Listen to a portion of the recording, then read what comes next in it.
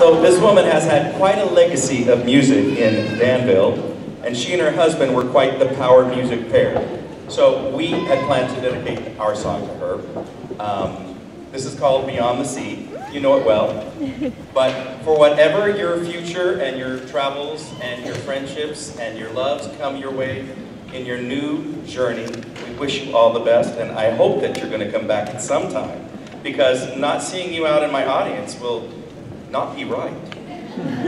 And you will be sorely missed and loved.